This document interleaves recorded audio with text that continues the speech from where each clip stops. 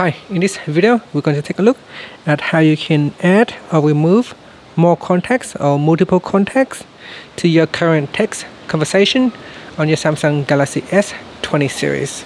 Now first tap on the home key to go back to your home screen, and then tap on your text messaging app. Once it's open, tap on the conversation that you would like to add more contacts to. So this one here currently have 2 people in it. So I'm going to tap on the option key and then tap on add or remove people.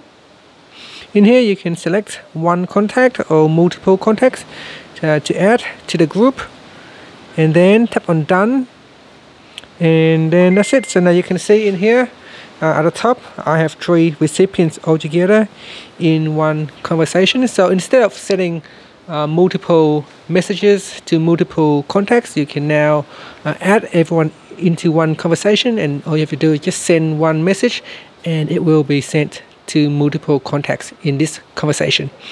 And that's it. If you want, I think you can also remove them. So I'm just going to go back in here and let's take a look. So this is a separate conversations here. So we might have been we didn't save that changes before, so we can add it again. I'm just going to add or remove people.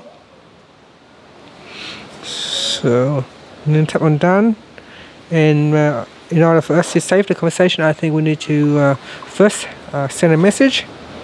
And once we have sent a message, then once we have sent that conversation, then you can see we will start to create a new conversation right here.